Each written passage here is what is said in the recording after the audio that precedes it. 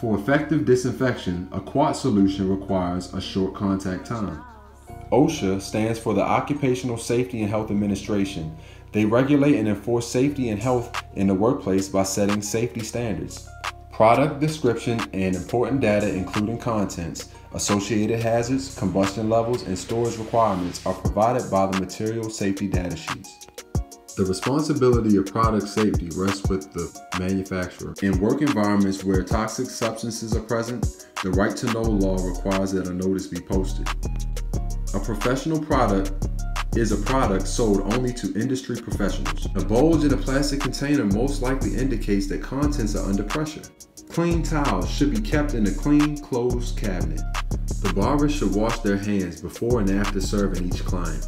Implements must be cleaned prior to immersion in a disinfectant solution to avoid solution contamination, to comply with state board rules, and to comply with sanitation procedures. A 6% hydrogen peroxide solution may be used as an antiseptic.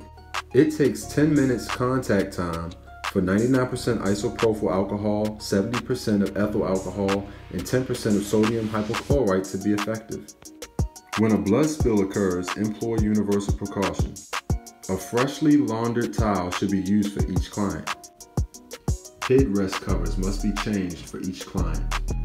For sanitary reasons, combs should never be placed in a uniform pocket. Objects dropped on the floor should not be used again until sanitized. Cream should be removed from jars with a clean spatula.